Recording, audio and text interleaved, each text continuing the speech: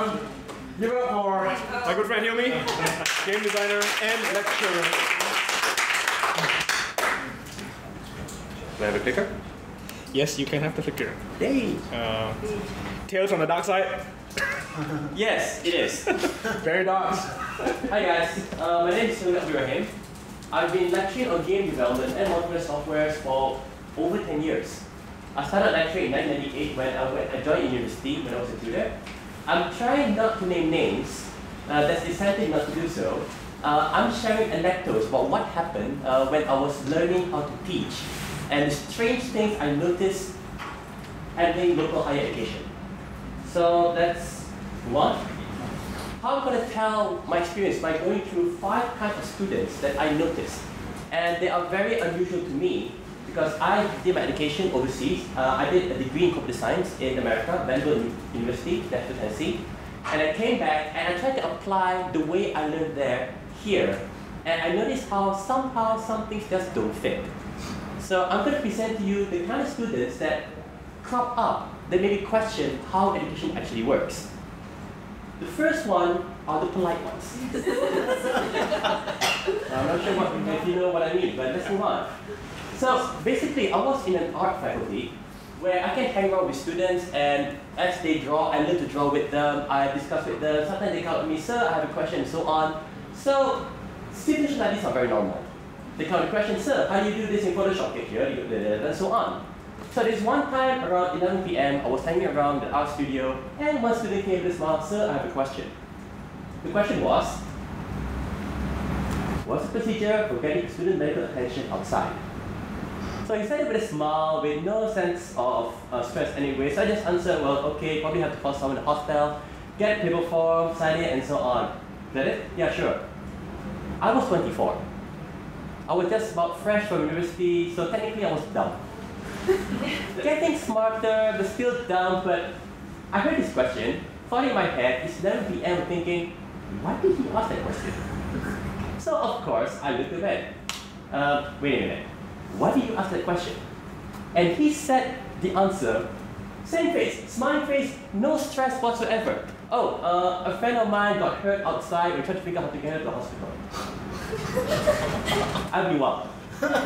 Because if he didn't say that, I wouldn't know the urgency of the situation, so I basically called around, asked for help and so on. So we got a whole entourage, 2 girls carrying 1 girl over to a car to the hospital, 2 girls escorting us, me carrying the phone to make sure that she can get into the hospital, and the friend and the boyfriend of the girlfriend following us all along. So it turned out much bigger than anticipated, and because of this, I'll always remember this face. Because it tells me that what you see on a person's face, especially as a student, may not be what they're thinking inside. So the problem with lecturing locally is that for some reason, our students are conditioned to not give feedback. You know, it's like difficult to answer. I ask a question, nobody answers. Do you have any questions? No. They might say feedback. This is feedback. I'm okay with students like this because I know what he's thinking. He's bored, he doesn't want to listen, and I can say, hey man, you okay? What's your problem? Can I talk to you and so on? I know what he's thinking, so I can, instead, I can ask. This scares me. Because he looks like he's paying attention, but it could be, I have no idea what he's saying. I'm going to pretend I understand what he's talking about.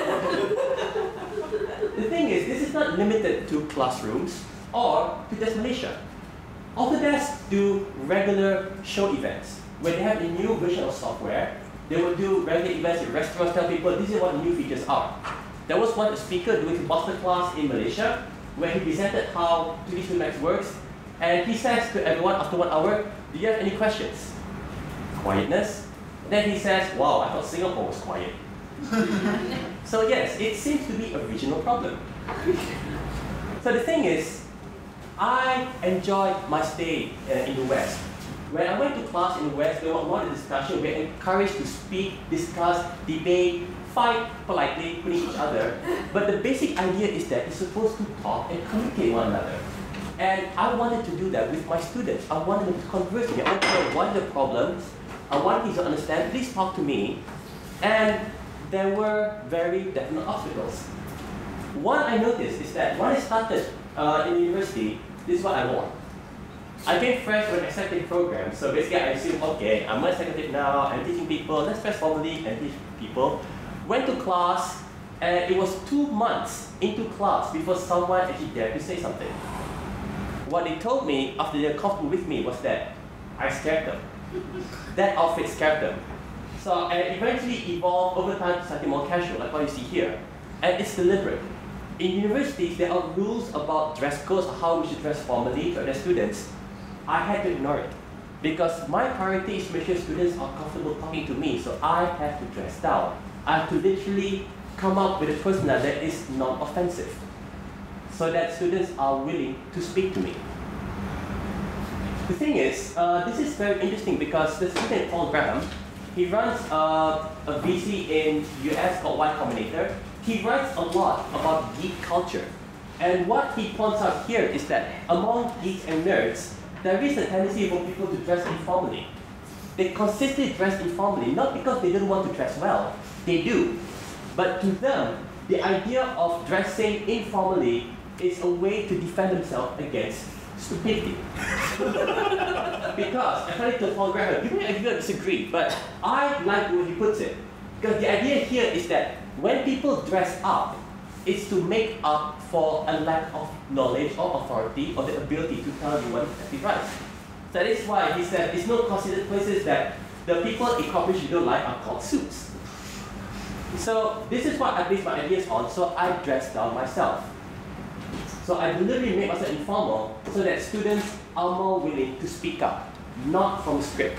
Some people speak up, they anticipate what they think I want to hear, and they say that I don't want that. I want to hear people speak not from script. So that's why I handle one type of students. They will come back later, I'll go on. Then I meet the other kind of students. And by the way, I love these guys. I love them a lot. The example I'm going to bring is this one guy who stood up in the middle of class and said, "I think you're wrong." I'm like, oh my god, I love this guy. I do, because I spent years having quiet classes, and this guy just stood up and challenged me, like, oh my god, this is... So, a little background about the degree program they're in. This is a game development program that is actually a combined class between faculty of IT and faculty of creative multimedia. So one faculty handles programming classes, another faculty handles art classes. The idea that was mooted that they will combine classes together so that students will learn both parts and create game classes. I came in because when I did my research on creating this course, I realized that they need separate classes on creating game design knowledge, so that's what I taught the students. What happened eventually was that since these courses are being shared, none of the faculties actually wanted to take responsibility over the students.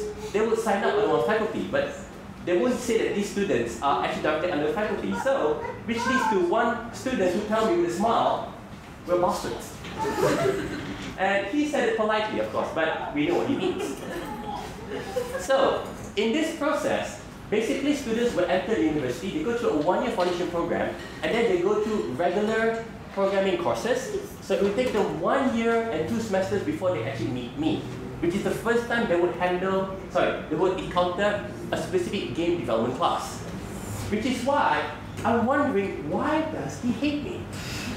He made it very, very personal. I actually like him because when he argues, he was very factual, very passionate, and I can argue facts over facts, I can debate with him. In fact, I deliberately encourage him.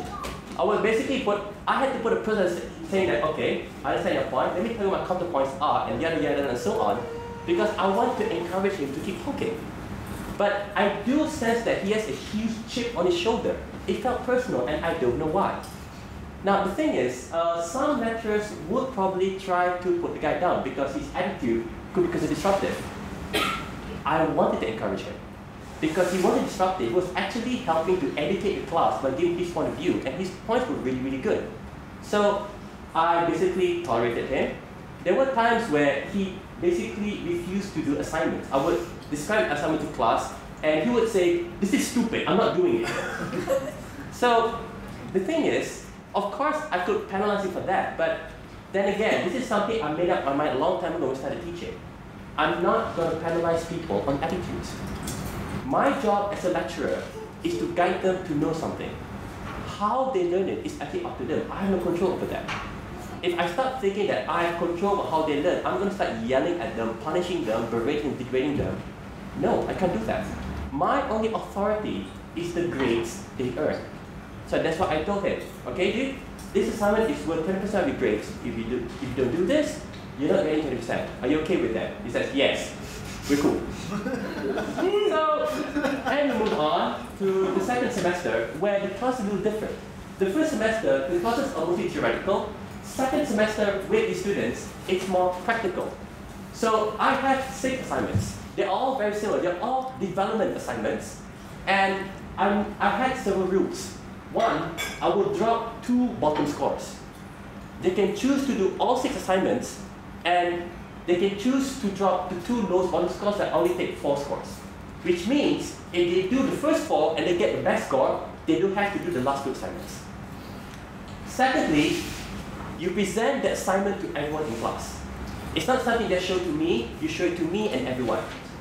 Thirdly, you are graded instantly in front of everyone. Okay, what you need to know is that since I'm creating the game development classes, I'm trying to figure out what is the best way to teach people, what is the best way to get into the game development. And I was in the creative multimedia faculty. And among artists, they believe in portfolios.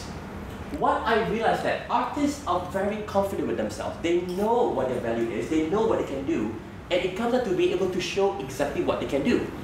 The problem with programs is it's abstract. You can have really good code, but to some of code it's mostly gobbledygook. And a program can run well and pop up one answer, and you don't even know why it runs well. So I crafted the assignment so that the results are visual. If it runs well, it fulfills the requirements, it can be seen and everyone can see it. And if it works properly, they can keep it and show it to future employers as part of their portfolio. So this is a different way. I'm telling programmers to create a portfolio. So what I do is that for every assignment, I have a set of requirements. They're basically requirements that says that if you do this much, you get 2 points, do this much, you get 3 points. So if they do average, you get 5 points. They do something which is about medium in difficulty, they get up to 6 points. If they do something which is exceptional, then they get 10 points. And basically, that's the same for all the assignments. We repeat it 4 times. Run some of these numbers to get over 100%. The first assignment given was to create a bouncing ball. A very simple programming principle where you have one ball and you simply translate the motion so that it moves as if it's bouncing.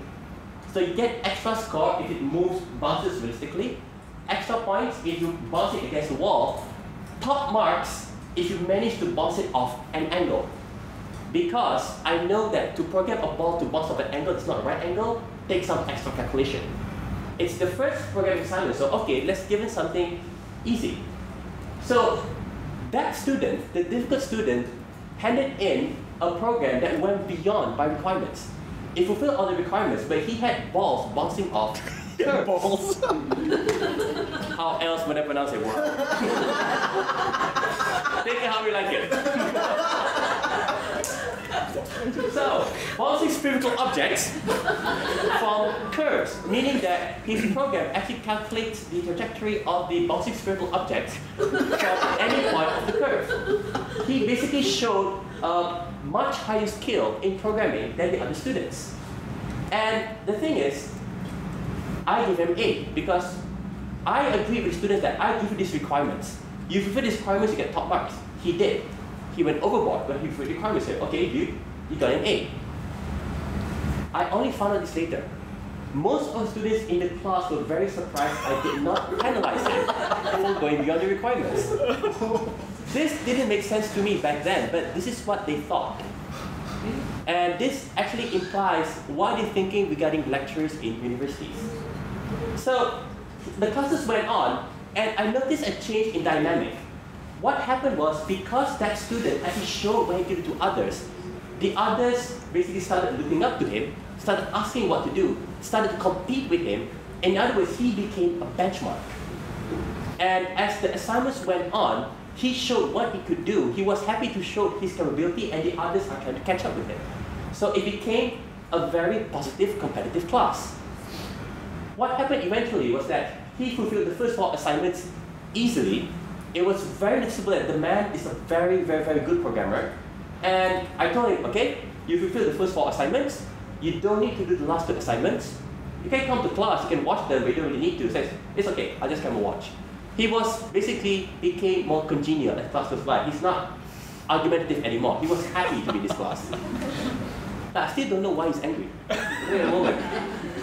So, I knew that he was an awesome programmer. Now, as a lecturer in the university, I have certain rights. At the end of the semester, I can go through the grades of the students under my class, including the other classes that the student takes. So, I checked on his grades. And I found out that in the same semester when he was doing awesomely in my class, he got a C+ in object-oriented programming. And I'm thinking, something's funny here.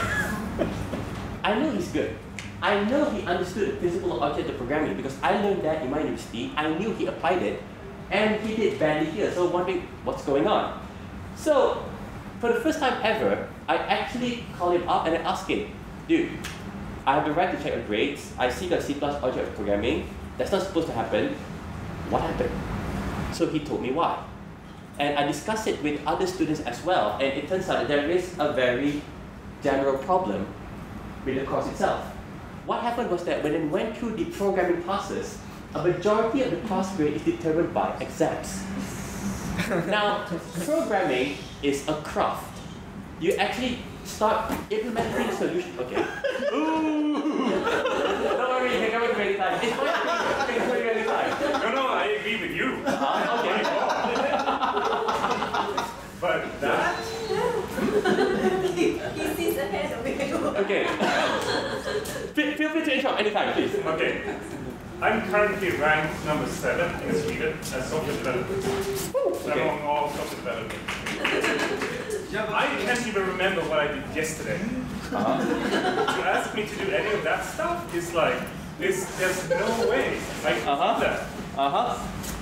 If you want me to do the assignment on the bouncy spherical stuff, no problem. Right. But to do that, I can't do it. You're gonna F at all. I don't know how to do that. I don't know about the other 6 people above me. Maybe they know how to memorize. I don't know. I would say me, I don't know.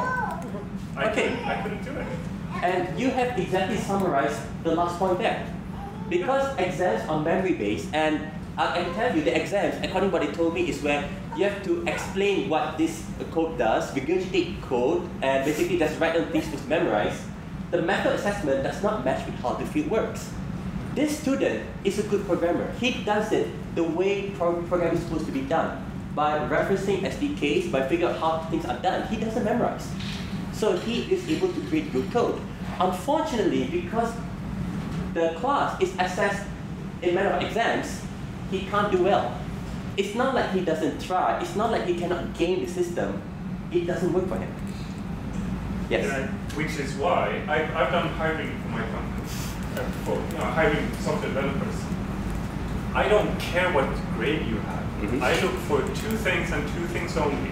I want to know what's your character as a person and give me your portfolio. Sweet. Those are the only 2 things I care about. What you had grades in, I don't care. If you've done a cool project, show it to me as part of getting a grade. I don't care about the grade, show me the project. Okay. That's how I hire. Is there any other way? I don't know. That makes sense. I should. No. Okay, let's move on. So, no, I love your points, but I'm hoping to finish it because there's a lot of points going here. We're still a person 2. So the outcome here is that we actually have someone who is actually good at what he does, and he was officially recorded on paper by grade as being bad at it. And frankly, if his future was determined solely by his grade, he's sunk. And that's why he's angry. He is very good at what he does, he knows that, but he is in a system which consistently tells him he is bad at it and he can't seem to prove otherwise. It just so happens that in my class, he was able to prove it otherwise because I used projects and real-life examples instead of making him do exams. So, just to give it an epilogue, in this semester, well, he totally changed in my class. There was one moment where, when I was about to start class, he actually asked permission to teach one of my classes. And And I was thinking, okay, wait a minute. Your parents paid university to pay me to teach class, and you want to teach for my class? Yeah, sure, go ahead. Didn't tell him, but okay. But frankly, yeah. I did the same thing in university. Okay. We got into programming course because the lecturer was doing it was wrong. Okay. So he said, okay, now you do it. So I did it. Okay. See, the thing is, what I really loved about this was that about 2 semesters back, he was a very antagonistic character, and the students would basically keep it quiet because they just want to let the fight go on. But he went to be someone who volunteered to guide the students, who volunteered to lead the students, and he took on challenges. Like in this 3rd semester, he basically said, I want to do a massive galaxy-based MMORPG game, which was require about 12 members of the class to work with me. I told him, dude, you've never done project management before, you're going to fail. Are you okay with that? He says, yes. Sweet. And true enough, he didn't do that well in my class because he took a project bigger than he could handle. But to me, that's an education. You try to start a project, you find out how you fail, you understand that it's because of scope, so next time you go smaller. He loved our experience, he was willing to take the deal, so it's cool. Person went on, he already graduated like about 6 years ago, and he became one of the most wanted game programmers in the Malaysian games industry. People know him, people want him solely because of his skill. The thing is, okay, what made him awesome was this, and this is what I want to encourage students to have. Number one, what made him good was that he did constant practice. He knew what he wanted to do and he always practiced it. Students joke that he eats code for breakfast. Because the first thing he does when he wakes up, he starts coding. Perhaps, nobody really sees him, but he codes all the time. And that's what makes him good. And secondly, knowledge of what matters in the field is perfectly chosen. This is a student who has chosen a field and he deliberately went to find out what do I need to know about this on his own. Maybe someone helped him, maybe someone didn't. What matters is that he knew what's important. And number 3, I don't know how to teach this, but he has the bouncing spherical object to go against people that do not see things the way he does. The second is knowledge. The third is character. How do you teach character? I don't know, but that's what makes it really, really good. He wasn't the only case. There was a female IT student in the games course who told me she can't program. And she rather just focus on design, specifically game design. So for her final project, I gave her the only exception to do a non-program based game. Because the project is that everyone has to come up with a game and make a report of it. She did a live action role-playing game. She basically got people to go into classrooms pretending to be bartenders, and then to be dungeons, had people in robes going around, and she reported what happened for her final class project. So basically, this student knew what she wanted, and she's currently a game designer in Ubisoft. She went to several game companies in Malaysia, went to Ubisoft Singapore, and is about to fly off to Ubisoft France. Basically, she knew what she wanted. Now, I'm sure all of you know Ken Robinson and do his videos. The part that really struck to me, what I remember, was when he described the dancer. I'm sure you guys some of you remember that. The dancer was a little girl who, if she was in the present age, she would be subscribed as being hyper and would be stuffed full of drugs. But back then, someone realized that the person is a dancer, put her in dance school. And the thing that scares me was that it describes exactly my experience with the 2 students. These 2 students were different. If I didn't know better, I would consider the first person antagonistic, I would consider the second person lazy. But because I realized that they had potential and I knew that they could do something, I managed to bring the potential out of them. I'm not taking credit. I'm just scared of the other students who may not have the chance, who could be good, but because of the system, nobody knows about them. So one thing I deliberately chose to be a lecturer is to intervene.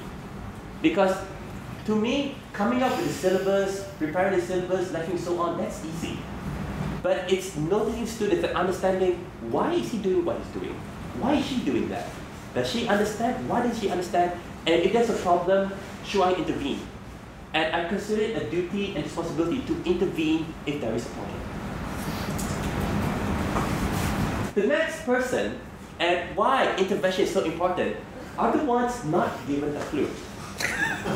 Not the ones who don't have a clue. I'm okay with those because it's my job to give them a clue. It's the ones not given a clue, and we need special attention for them. Now, classrooms has tribulations and dangers. Among the things that could happen, it really happened to me, was when you fill a whole whiteboard with notes and stuff what you're supposed to know, and you start to wipe it and you realize it's on permanent marker. It happens. Never mind. You can go over that. I'm going to describe a scenario where when it happened to me, I totally freaked out because I didn't know what to do. So it was the first game drama class for second year IT students, similar to the class where I had the antagonistic student. So again, same idea. 6 programs, get students what to do. Now, I never knew the students. I don't know what their capabilities are, but I have to give them the simplest programming assignment possible. So I decided to do a text adventure game, where all they have to do was basically print text, accept input, yes, no, you want to complicate it, east, west, north, south, forward, give several multiple decisions, and then print out the results. And everyone said, okay, yes, we can do this. And that's fine. It's the first project assignment. Let's give them a test what they need to do. So once they agree with that, I told them, okay, give me an exe file within 2 weeks. Should it be a problem? Silence. One hand up. Sir, how do you create an exe file?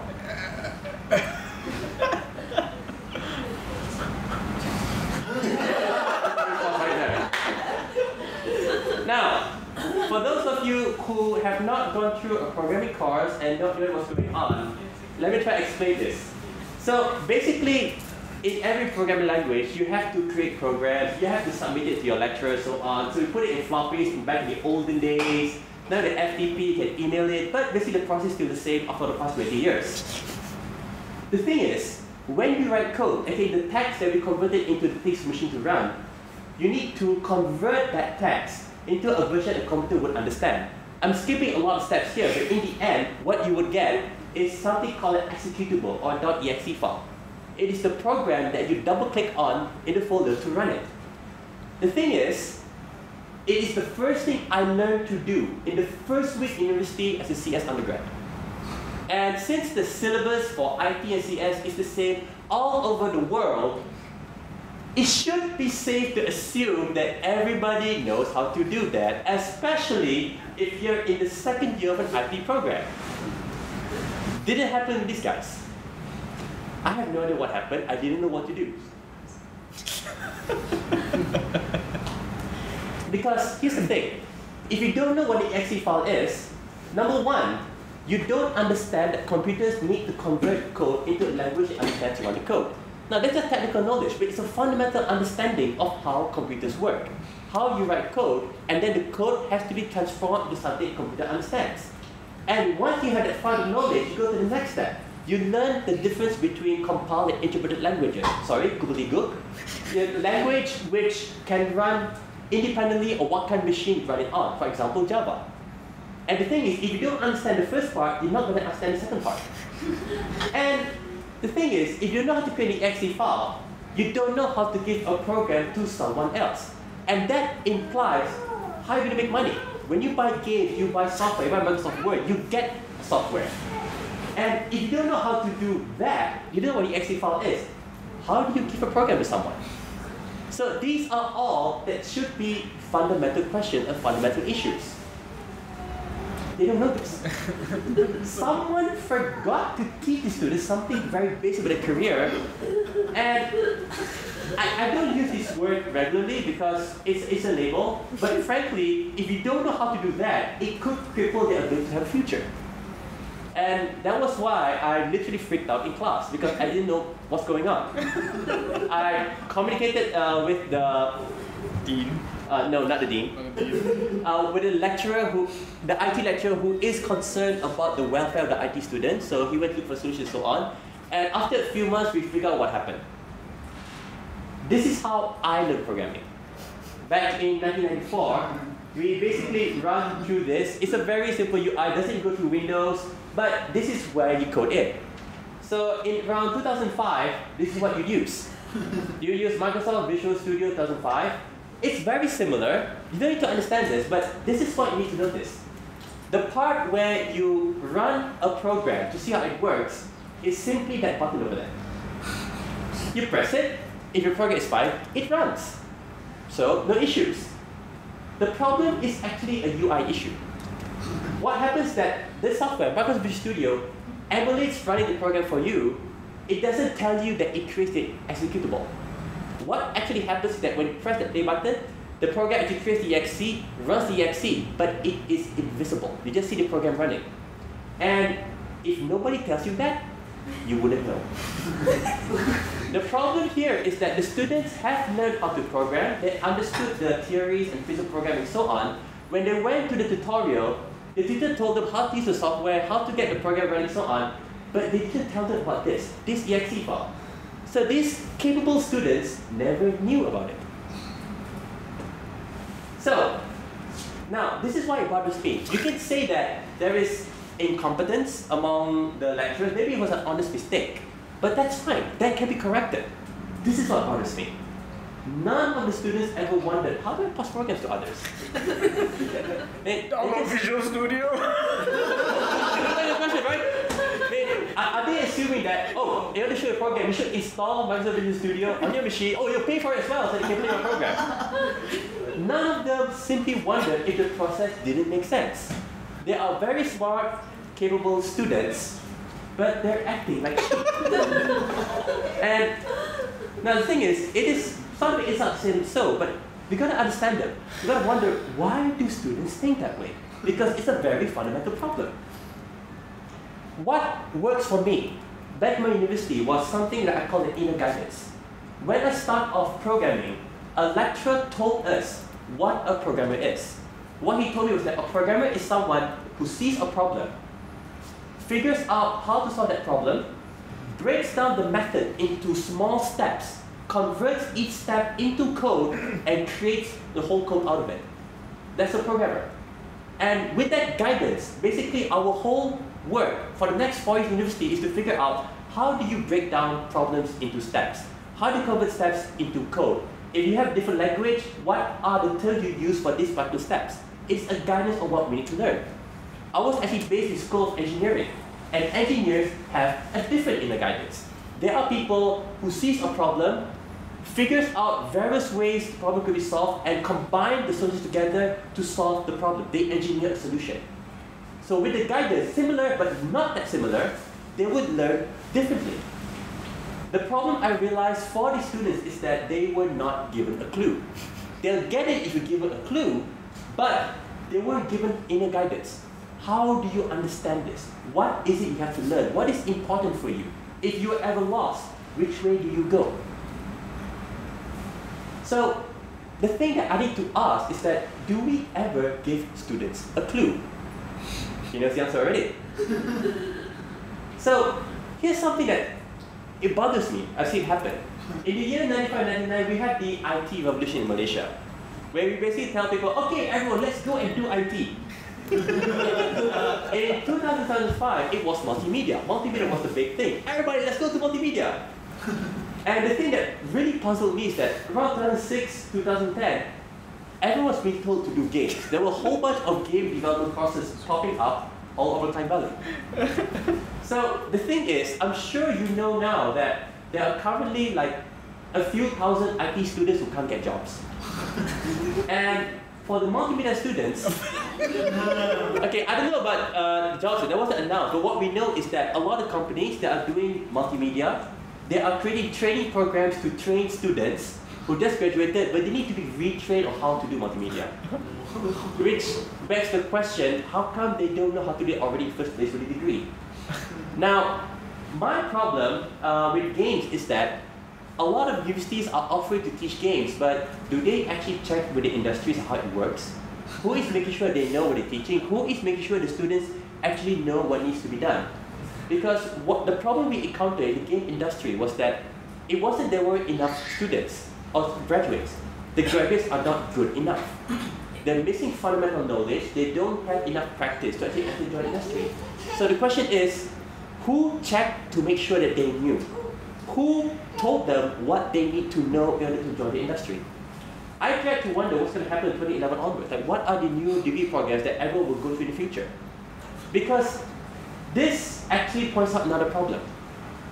Students are supposed to pick degree programs of their interest. If they want to do it, that's what they do. When you tell a whole nation to go do one thing, now let's say they all love it, they do it.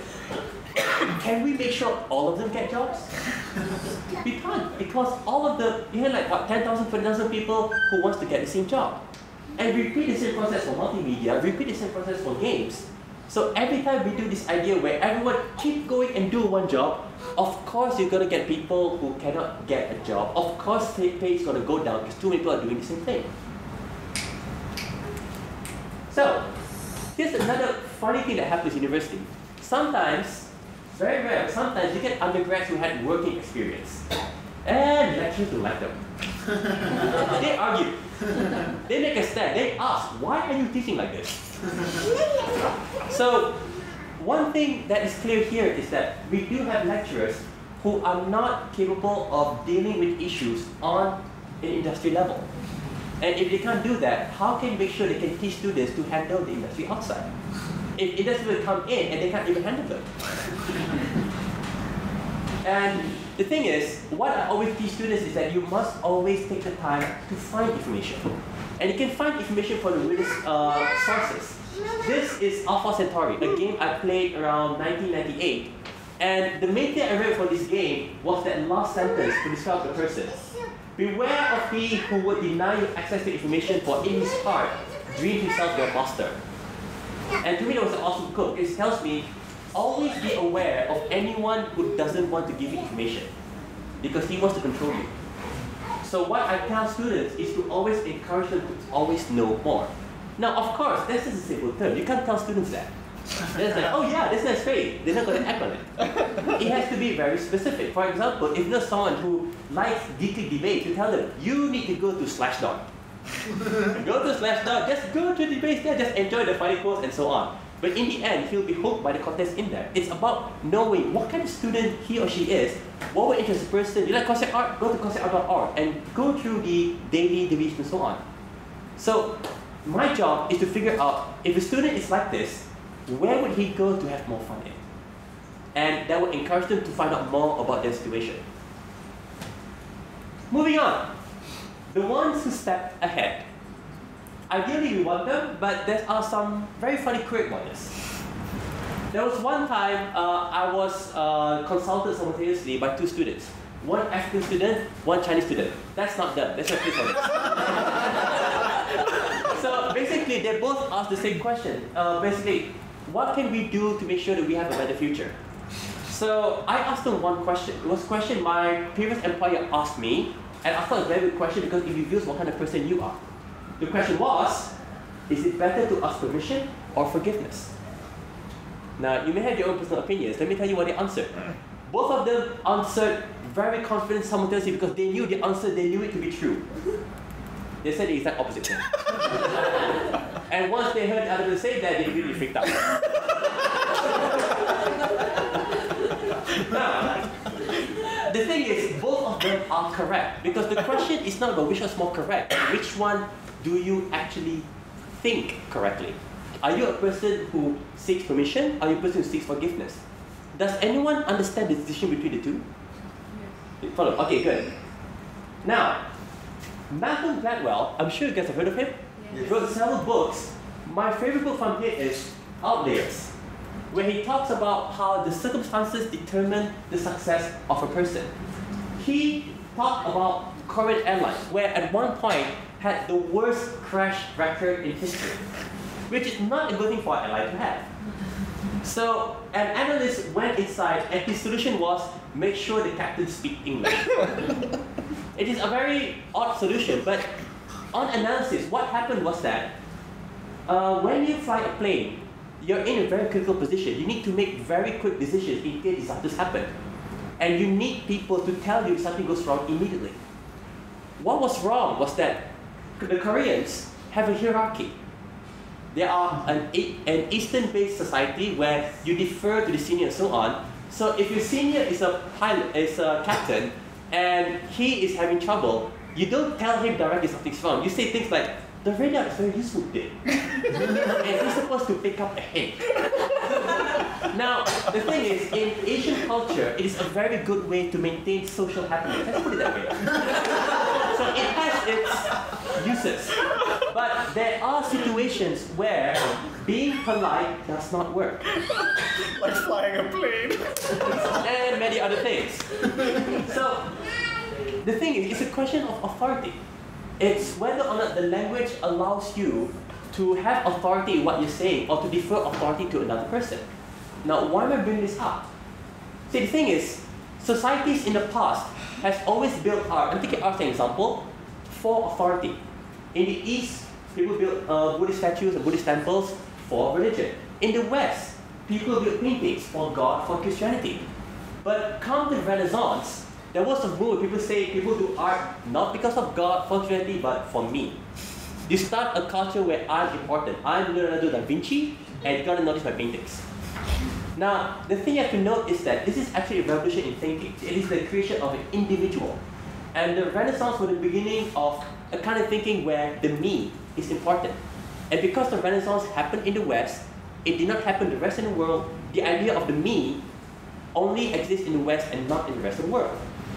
So, the thing is, when we create universities, universities are a Western idea. And we have lectures, university lectures, they're also a Western idea. They're based on the idea that we train individuals. Individuals are responsible for their own education, and they can learn because they believe in being themselves. And you bring that forward for a few hundred years so on, we have a number of innovations that's based on individual. What's an SDK? An SDK is when any individual downloads a program that lets you do things with it. You learn how to use the software, you read the manual, you read to the tutorials, and you learn how to make it work. What is open source? Open source, the idea is where code is open, you can take the code, change it if you want to, and make it your own. What are tutorials? Tutorials are where you literally go out, find out a way to do things, and try it yourself and make it your own. What's a wiki? A wiki is an encyclopedia where you can go and find out stuff, but you can contribute stuff as well. All of these modern innovations has the idea of me in mind. So the thing is, all these things come from the West, and the West is speaker-centric. The idea where the person itself is responsible to know the material and make other person knows the material, which is as opposed to the listener-centric idea where it's the person listening that has the responsibility to understand what's going on. So things that come from the West are individual-driven, which means any tech, any technology, any programming language, any method, so on that comes from the West, and any solution from that are individual-driven. And when things are individual-driven, it benefits anyone who goes ahead to do things without waiting for permissions. That's why the distinction of personality is very important. You have the African student and the Chinese student who, one of them will seek forgiveness, meaning he will crash to things and say sorry later, and you have another student who will ask permission to do things first. But when you get these kind of technologies, who benefits? The person who crashes ahead. Because he's going to download the software, he's going to try it out, he's going to understand it more than when someone says, sir, can I try the software first? So this is very important because there are certain fields where we are very Western driven. Now, going on a tangent for a while. So we all know passwords, we know encryption. It's the idea where in order to access something, we provide a set of phrases where if you get it correct, you have access. We all know that, we use that. Now, there are people who want to crack passwords, there are people who want to crack encryption. And one method, which is the worst way possible to crack this, is called brute force attack, where you try to guess the password by changing the letter one at a time. It is a very dumb thing to do with your person. It's an okay thing to do with your computer, because computers can read processes really fast. So you just brutally guess, okay, is the password A? No. A-B, A-C, A-D, and you repeat it. And it's okay for a computer, because computers are really fast. Of course, what people tell you is that you can create complicated passwords, which will take you a long time to guess. You can go to the website, how secure is my password? You enter a password, it will tell you, hey, for this password, it will take you 7,000 years for a desktop PC to crack a password. So, hey, you have a complicated password, it's safe. You have a complicated encryption, it's safe. But one thing came up around 1990, something called distributed computing, where what if you don't control just one computer, but you control a multitude of computers?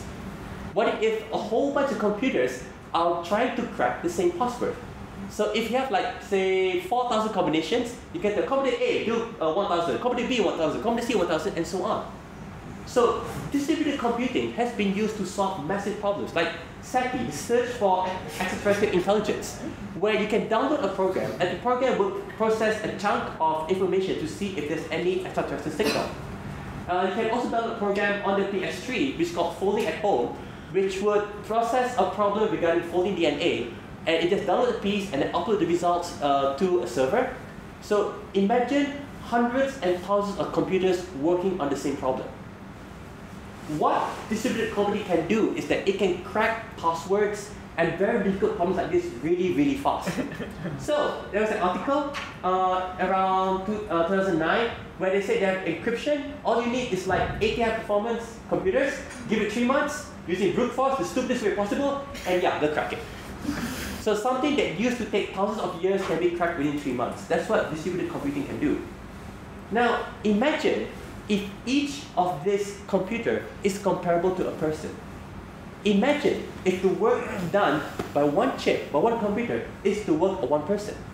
What you have is crowdsourcing, where if you have one problem is being handled one person, that person will lose out to 30 or 50 people working on the same problem. Imagine if this is a lecturer and this is his classroom. If a lecturer is worried that the students may know more than him, this is what will happen. Because students crowdsource. They gather together and they taught each other, hey, what's the solution for the problem? On a lower level, they cheat. What they do is, students will cheat. You just have to assume that and game them on that. But you can also take advantage of that by giving them assignments that they're going to discuss. Get them to talk to each other, they start sharing information, say, I'll look for this, I'll look for that, come next day, here, this is what I found, this is what I found. Multiply by 30 people, maybe they have links to other 30 people, and they can find out more stuff than one expert doing things alone. And there is another development as well. You get West technologies, like setting up intranets. That's easy. Anyone who gets Windows, who gets connected online can do that. It's not that difficult. You can also get WAMP, which is basically a personalized web server, and you can create a web server on your PC. It's easy, anyone can do it. And when college students living in network campuses get their hands on this, they, by practice, they created an internet, but by accidental intent, they created a darknet. Now, a darknet is an internet that is not easily detectable, meaning you cannot just Google it, you can just put URL on it. It's usually just a number that you can only access it if you know it. Typically, it's an IP. A true darknet is removed from the internet, but that's for another discussion. Yeah, it's not relevant here. What's interesting here is that because students have access to very simple technologies, and they figured, hey, I just know my computer, and he gets online. Hey, I can use his computer. Hey, wait, I can grab his notes from there. And he told the guy, hey man, I got some tutorials, I'll put it up here online. And he told him, hey, I got some videos, I'll put it online, just turn my PC on for the whole night. You leave it for a few months, what happens is that they will create their own personal intranet where notes, tutorials, videos, MP3s, guides, method student softwares are shared all over the place, and lecturers wouldn't even know it. Because unless you know the students, they wouldn't even tell you. So, this is what students did in University I was in 2005. I'm sure they're still doing it. I'm sure they knew ways to do things now, but what we need to know as lecturers was that if you insist on being the authority of someone who knows how to do things, you gotta know how to deal with this. Because these are how students are getting better every day. So the thing is, there are some fields of professional career where darkness totally doesn't work. You can get this apprentice to meet other apprentices on how to fix shoes. It's not going to help him at all. Because he will only fix shoes the way the master tells him how to fix shoes. So there are some jobs there where crowdsourcing will not work. So these are what we call traditional jobs. So there is a hierarchy. You have a boss who commands managers, who commands seniors, who commands juniors, and basically anything that changes will depend on who's on top. Then we have non-traditional jobs, which are surprisingly IT creative jobs, where one person at the bottom can disrupt everything the people upstairs will do. These people can be bosses, CEOs, owners of massive companies, but all it takes is like Graham Cohen to create BitTorrent and suddenly the whole industry has to revamp itself. So the thing is, we have to bear in mind that if we're teaching IT and creative jobs, power is based on those who can make things happen. Not among those who tell companies what to do, but those who can create the apps, who runs the code, who can execute things, who create the art, and power belongs to the lower rung people. Which is why this happened. I'm sure Malaysia remember the situation where a lot of IT people were very upset that someone upstairs is trying to tell us what to do with our profession. Why? It's very simple. The people who actually became good in this field did not need permission to be where they are. They did not need someone upstairs that said, okay, you recognize IT guy. Who the hell are you? You become a good IT person by craft, by practice. If there is a professional body that judges you, so be it. But you don't need that body to be really good at what you do. So there is definitely clash expectations where a government body wants to do things the traditional way, and the actual people doing IT says that that's wrong, that's not the way you do it. So, the lesson I tell my students is that the world now, if you're doing a creative IT field, all you need is guts. Smartness can be trained, knowledge can be memorized, but as long as you have the guts to actually go try things, download EduCake, try the Unreal SDK, try and do things, they will end up being able to do things. So fundamentally, all you need is the bravery to try things out. Going on to the last person, where telling them to be brave does not help. Terrified ones. I was in a lab, I was teaching Photoshop, so they had to go through a 2-hour tutorial and they fulfilled the tutorials in class. So in the end, they showed it to me, I tell them how much grades I got, how much grade they got. So I have one student who did okay, she got like 8.5, and this is one mistake. And it's like about 11:40, she got 20 minutes. I told her, hey, if you sit down and you fix this within 15 minutes, you get an extra 1.5 points. Her response was absolute terror. Which didn't make sense to me, but basically it stemmed from the fact that she didn't know what is the right thing to do. Should she just leave, or should she try to get the 1.5 points? And I think the terror was layered. She was thinking like, what if I try to do things and I don't get the points? What if I don't get the whole 1.5 points? In the end, I figured out that she was actually terrified by the prospect of trying to get that points, and which leads me to wonder, why are people so scared over points here? It seems to be a very minor thing, and it's just 1.5 points. If you can get an A, it's not going to be jeopardized by 1.5 points, can it? So here's the thing. Grades work the same way in universities all over the world. You get an A, B, C, D, and F, and so on. You do a good job, you get an A. You do an okay job, you get a B. The problem comes when your performance is hidden. In the West, lecturers tell me how I'm doing in the second week of the semester, fourth week of the semester, sixth week of the semester, so I can say, hey, it's in the midterms, I'm getting 50%, I'm doing okay. One guy, I got 70% already, I'm cool, I didn't take an exam. One guy's like, I got 40%, oh man, I got to focus on this class. The thing about Malaysian classes is that usually lecturers don't tell you how you're doing until the end of the semester.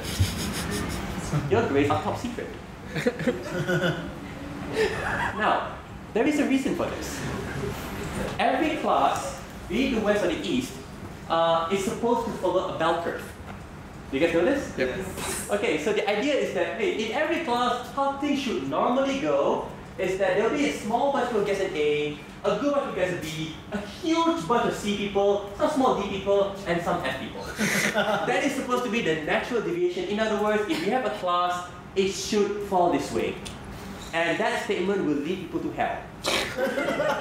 Because in Malaysia, what happens is that when you finish your semester, you prepare your grades and so on, and you have to bring to something we usually call the Board of Academics. They code your grades. Yep. Now, they can't check on every grade to see what's wrong or not, so they check the simplified version. The bell curve, they look like, your curve seems wrong. Why is it wrong? Now, you hope you ask that, but usually they ask you, why don't you correct the bell curve? Now, the problem with correcting the bell curve is that if you tell the students beforehand what the grades are, and then you fix the curve, you have to tell them, I'm sorry, your A is now an A minus. Imagine the reaction out of that. So, what people do is that to avoid trouble, they don't tell students the grades, so that when it's corrected, it's as if the students got that grades in the first place. Okay. Yeah. But that's normal. So, this is the phrase, yes? It's common, it's not normal. Yeah, thank you.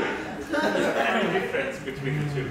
Okay, now here's the phrase that came during the Badawi era. I'm not sure you remember this, but I love this phrase because it explains things a lot. The little Napoleons. The problem with dealing with grades here is that you have people whose job is to make sure everything looks okay. And you come up and shows up, your grades is a little wrong.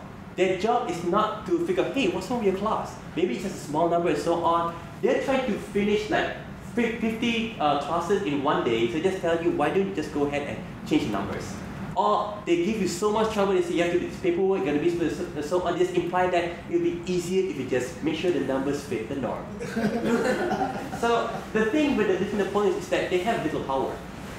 And it's not that they are evil or resentful, it's just that they just want to get their job done. And if you are disruptive, you're an annoyance, and you'll give that person and yourself a really bad day. So it tends to be easier to just make sure everything's good with the flow. The system is evil. Okay. Okay, now, I love to get back to a point, but let me go through this.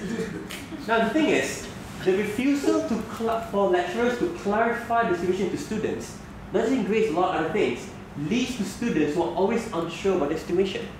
I mean, imagine going to a class where you're not sure how you're doing. That you don't know, am I doing okay? Am I going to fail class? And that's common. It's common to have students who are always worried about getting that 1.5 points because they don't know whether they're going to need it to get an A. Whereas if you reveal the grades beforehand, so you tell them, hey man, you're doing okay, you just do this one assignment and you'll be fine and so on, students will be saying, okay, I'm good, I can do other things now, I can try things out, I can just skip this class and go to the next one. You give students freedom. When you do this, when you don't clarify the situation, you will get very scared students because they're not sure where they are. Now, there is one situation I remember when I was in the West. We had to do a physics exam, and it was a multiple choice exam. The easiest form that you can imagine. Oh no, it's freshman class. It's okay, just go through that. So, we started the exam, and the lecturer came in, and he said, you know, as I was driving down class for the exam today, I saw this beautiful rainbow, and I thought that was a very nice thing. So, tell you what, if there is any question that you don't know an answer to, just strike it out and write down, how does a rainbow happen? And you give that answer, if you get it right, I'll give you the mark for that question. I thought, hey, that's pretty cool. The thing is, Western lecturers own their classes and they own their exams. They can change whatever they need, they can fix anything they need. And the problem is, local lecturers don't. They have to follow the system. They cannot just modify exam as they please. They cannot just change a question in the middle of exam as they please. They cannot even change things easily about the syllabus whenever they want to. Because they have to follow the system, and when they change, they have to report to the people upstairs. And if they are the kind of people that is seeking permission, it's going to be really, really hard. One key distinction, there was one time in America, just to know what happens, there was one time where a lecturer told this to us. In the middle of the semester, you guys did so well in the midterm, we have to curve the grade so you get an A, it has to be 97 and above. So the whole class just went this. And the thing is, yes, we were angry, we were upset for like half an hour for the whole class, but we ended up okay. The thing is, we didn't mind fighting for it. So we knew it's going to be hard, we knew it's not fair, but it was a very clear fight, and in the end, when we win the fight, when someone gets A's or B's, we earn it. And that's what makes us happy. Not the A, not the B, but knowing how much hard we worked to get where we wanted. Yes? So was the grade important or was the fighting important? I really wish to this fight, I really do. That's why I love the guys who are not so polite. So So what's important? Okay, back then I was upperclassman. I thought to me the grade was important, that's why we were fighting for it. But in retrospect now, I would say the fighting was important. So what I tell students was that don't worry about your grades. Then of course they worry because it's not just their problem, it's their parents' problem. We have to respect that. But basically what I do in class is that I tell them how they're doing the semester. I tell them you're doing okay or not okay, and these are the grades you're going to get. And I give them opportunities to fix their grades. Not by cheating, but by basically telling them here are the things that you need to do in order to actually earn a better grade. And what is important to me is whether or not they went through the process of trying to do those actions. Because I teach game development. It is also a craft. And you can only get at it by doing it more and more often. And if the student doesn't understand something, and they keep repeating the process to try it, I don't mind giving them a grade for that. Because in the end, the grade doesn't matter. Because I know for the companies out there, a 4.0 doesn't matter. They want to say, okay, grade's nice, what's your portfolio? Let's see the games you made. Let's see how well you draw. Let's see how well you program. That matters. So I'm not that concerned about the grade. And I tell it to the students. I tell them how to get a better grade, but it's up to them to decide whether that's important. That's the question? Yep. Okay. So the thing is, what I realized was that if you create a situation where you don't get feedback, and if you're ever in a situation where you don't get feedback, that's when you know you're in hell. It's okay to have an antagonistic boss. It's okay to have a pleasant boss, but when your boss doesn't tell you whether you're doing okay, you're doing right, you are in serious trouble.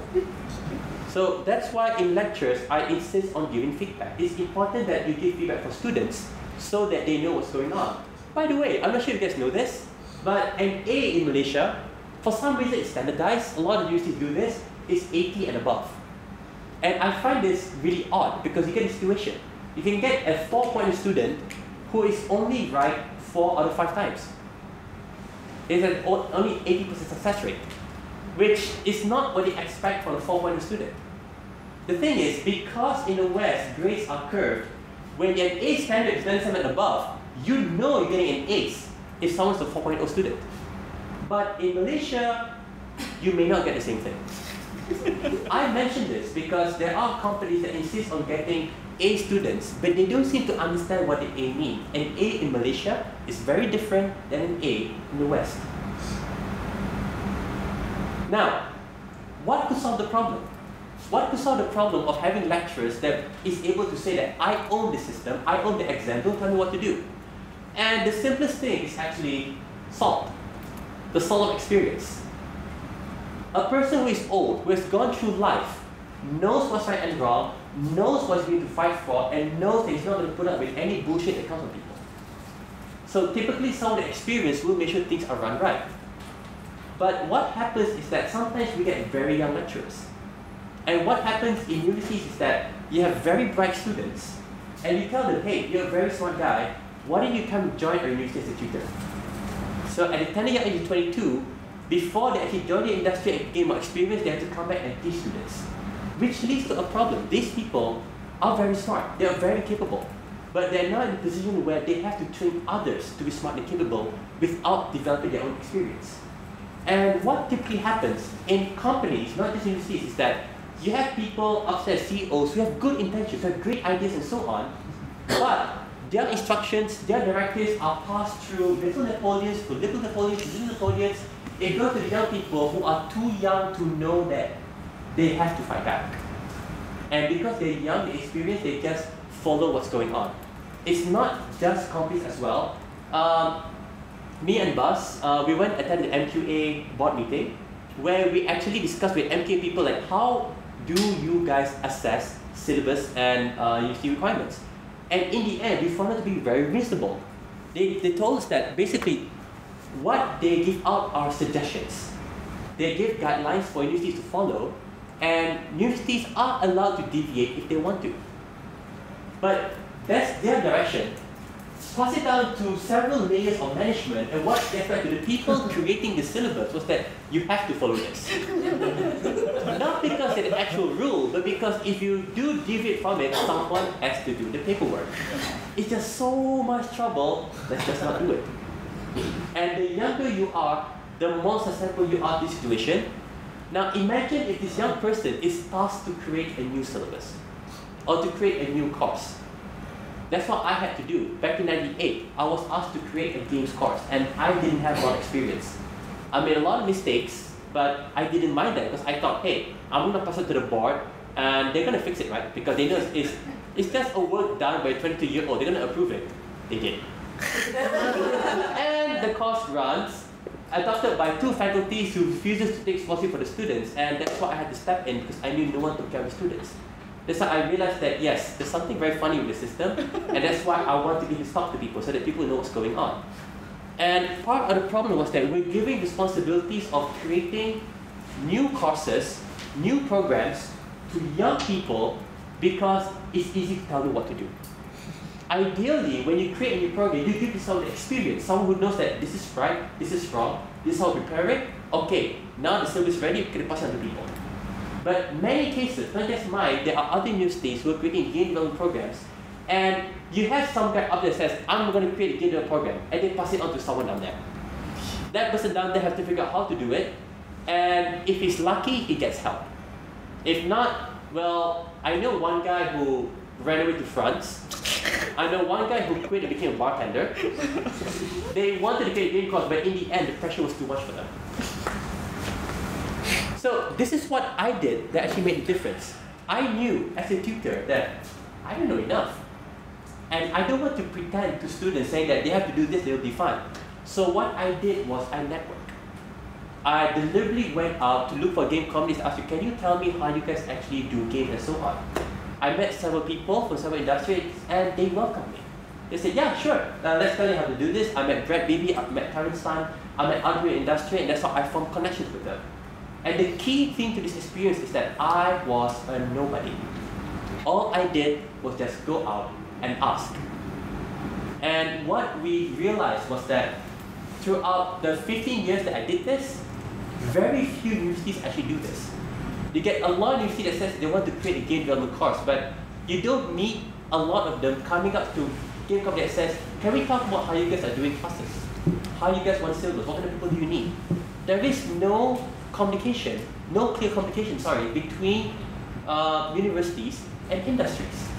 So how do you create a course that's supposed to benefit the industry if no one at the university is going out to talk to the industry? So the odd thing to me is that me as nobody, I go out and talk to industry people, they welcome me. Which means anyone could do it, which means if nobody does it, it's because nobody ever properly tried. And that worries me. So this goes back to the idea of universities being ivory towers. I'm sure you guys heard the phrase. It's the idea that universities are places where you stand high above the tower, you observe the world and say, oh, that's how the world works. So I tell people that's how the world works. They're not part of the world, they just see the world as a place you can observe. And when you follow this mindset, well, I do a lot of face palming over some of the things that happens. Some examples. There is a company called Phoenix Game Studios that created Phone 1 Online. It was the first mission company created MMO. The MMO was sold worldwide, so it was considered a success story. They came to me with a proposition. They would like to give the tools for creating the game and the level editors for free for students to use. So the idea was that they want to get students to practice using the tools so they understand how level editors work. So of course, in the end, when students graduate, they have experience with the tools, they can go and join the company. Don't need to mention that. But anyways, the tools are given for free, which for a university, because it's exclusive, it's just my university. That's it's a great opportunity. So I brought it up to the university. The university management brought in a lawyer. I sat down with a lawyer, and the lawyer says, they must want something out of this. They must want something out of this. Like, okay, we'll just do what we need to do. And the lawyer went off, and I waited 2 weeks, 1 month, 2 months, 3 months. No news. I came back with a complaint. Any news about this? And what they told me was that the university got back to them and told them, we'll be happy to accept your offer, but we want you to give us ownership for the program and any results that come out of it. So of course the deal is get you, because no company will be stupid enough to accept this offer. And you get situations in classes as well, where there was one time, there was an exam, and one student was suspected cheating. Actually not one, there were 8 students. Because one cheat sheet was discovered lying down on the floor, and so of course, if the sheet is there, radially anyone right here will be a suspect. So these 8 students were left behind there, and the lecturer came up to me and asked me, can you go and talk to them and try to scare them so that they might admit to cheating? I'm like, you want me to scare students?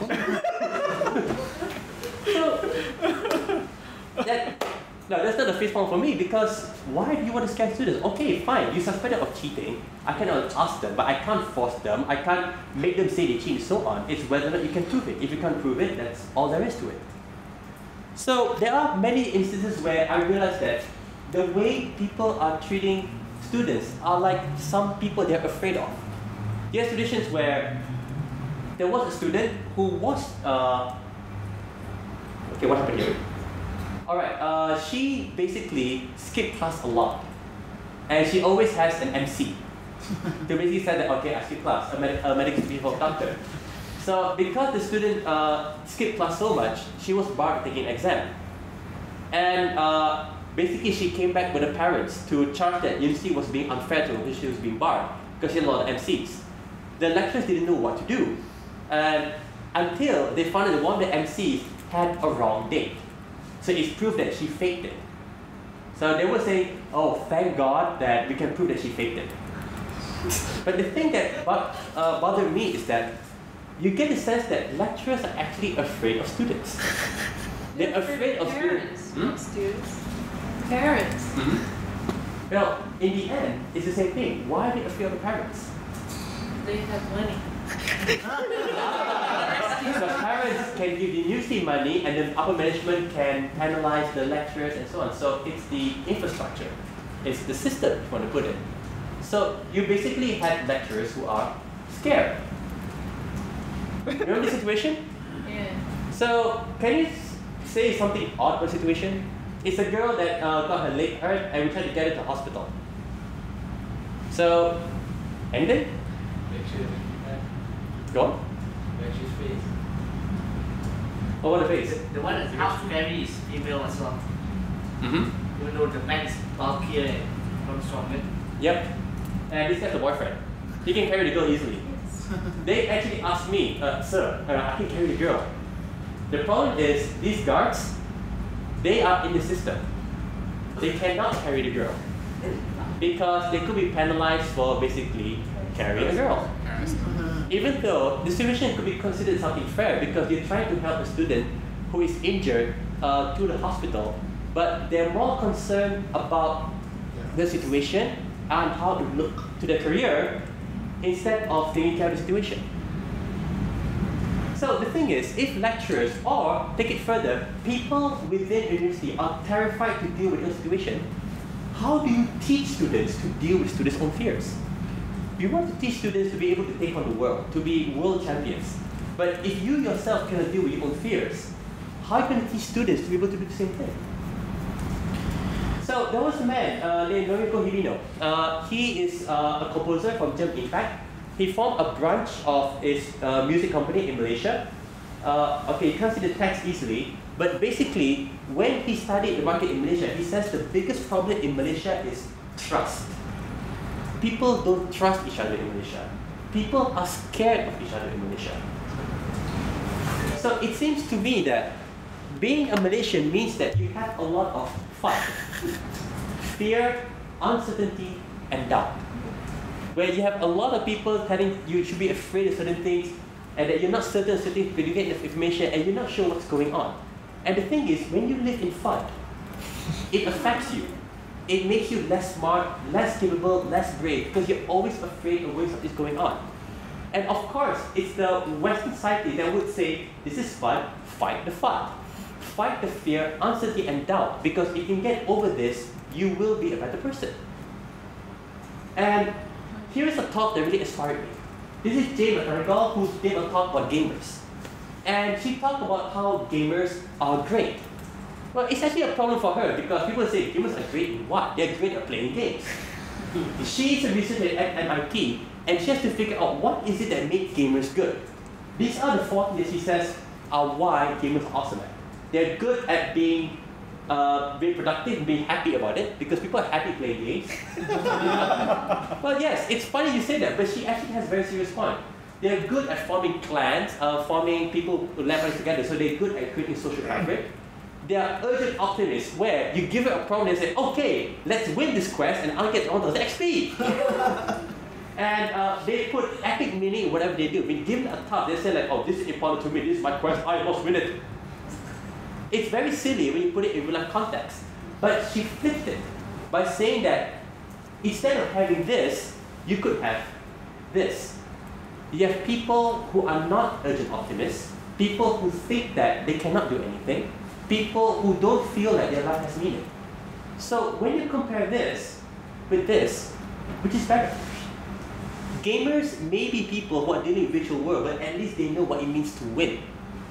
They're going through systems, be it virtual, that teach them what it means to fight, what it means to work with friends, what it means to win. And consider this, consider that generally, this is what youth go through all over the world. They go to the situation, they think like, I'm not good at this. They go to classrooms and class will tell them, okay, you'll be graded from number 1 to number 40. And only one person can be number 1. So the rest of the others did not win. This continues in real life where you have competitions where if you join a play competition and you did not get just 1 point to beat the score, you're a loser. I've just competitions like that where basically you need to pick like 5 winners out of 15 and the 6th person only misses out by about 2 or 3 points. And unfortunately, because they didn't make it, the winners are fitted, the losers are ignored. So what she's pointing out here is that the good thing about living a gamer's life is that you are training people to feel good about working hard and winning and giving meaning to your life, as opposed to real life, which actually has problems. So what I teach students is that do not indulge in your fears, acknowledge it, but go ahead and try to do what you want to do. And in the end, that's important because once they get over the fears, then they are willing to do things without asking for permission. Then they are willing to explore the technologies that come in their way and they can try to form their own opinions, their own actions, and try to do their own things. In summary, what would I say to summarize this presentation is that educating is very simple. It's just as simple as empowering them to believe in their ability to educate themselves. I don't need to give them information. They can get it from the internet. I don't need to give them a syllabus. What I need to tell students is that, hey, there is a method here for you to learn. If you believe that you can learn this, you can apply it, and you constantly do it, you will learn something. And I will tell you how far you've learned. You trust me on this, I'll guide you all the way. And that's it. And ladies and gentlemen, that is my talk for today. Thank you, Rahim. Exhaustive. Awesome.